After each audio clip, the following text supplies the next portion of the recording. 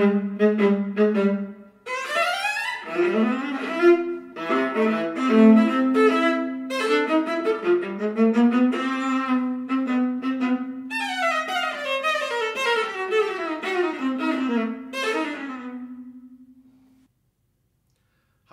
my name is Sheldon Person, and that excerpt was taken from Eulenspiegel's Merry Pranks by Strauss, and it's our first 2023 TMEA All-State Excerpt for Viola. This music is about a folk hero and prankster named Eulenspiegel, and I encourage you to read about it. It'll make your music making more interesting and creative if you know something about this character. Our excerpt begins 2 bars before figure 9. Simply enough, it has an espressivo piano with a diminuendo. But the trick here is that our opening tempo needs to match our 16th notes at figure 9. So I actually reverse engineer my tempo. I start by thinking, before I begin, by thinking about what my 16th note tempo is in figure 9, which is 1, 2, 1, 2, 3, 4, 5, 6, 1, 2, 3, 4, 5, 6, 1, 2, 1, 2, 1, 2.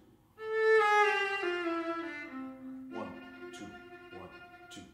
It's too easy when we see espressivo to slow down, and then what that means is that we have 2 different tempos in the first 3 bars of our excerpt. We don't want that. So I encourage you to think about bar 9 before you actually begin this excerpt. I do bar 9. I like to do it at the tip on the string. You can do it off the string in the middle if you like, but I like to do it on the string quietly because it gives me the pianissimo, but also crisp. And then as I get louder, I add bow, and that gives me my crescendo. Like that. The other challenge of bar 9 is we have to count 6 bars rhythmically. But what we don't want to do is we don't want everyone to hear our counting, which would sound like this. We want to mark those bars and those beats quietly, but we don't want to hear them in the music. So we want to think 1, 2, 3, 4, not 1, 2, like that. 9th bar of figure 9 is Eulenspiegel's laughter motif. And I like to play this even though our score doesn't give us staccato dots. I don't know why it's not consistent. There's staccato dots, Strauss marks staccato dots all the times before, earlier in the piece, especially when the clarinet starts it. I don't know why this excerpt doesn't have the dots, but I've never done it legato.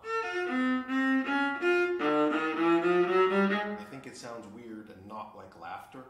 Every time that I've played this and all the recordings I've listened to, this is played slightly off, so I recommend playing it crisp and lifting the bow at the end of each 8th note. That's how I played it at the beginning of this video, just to match those clarinet staccato and make it sound like laughter. Figure 10 is tricky because this is when our time signature switches from 6/8 to 3/4. What's important to remember here is that the front row of the woodwind stays in 6/8. What this means is that even though 6/8 is grouped 3 plus 3 and 3/4 is grouped 2 plus 2 plus 2, what it means is that 6 is the same as 6. That's really important. Our 8th note pulse stays exactly the same. So I recommend putting our metronomes on slowly. And what we want to do is just feel each 8th note steadily. So 1 bar before figure 10 sounds like this. 4, 5, 6. 1, 2. Rest, rest.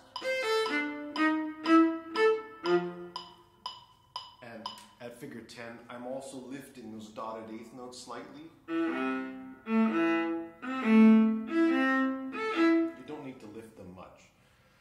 What's important is that 6/8 notes stays 6/8 notes. So I recommend practicing it slowly with a metronome until you start to really feel that tempo shift.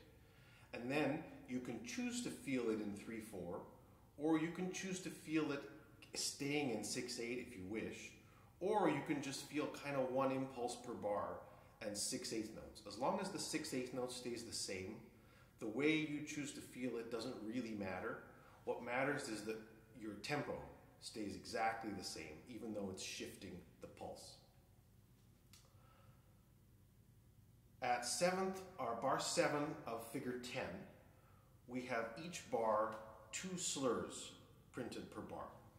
I like to shorten each 8th note slightly so that we're not playing it legato. We're shortening it a little bit just to bring out those phrases. So I'm lifting the last 8th note slightly. You don't have to bring it way out of the string. Just a little bit to mark.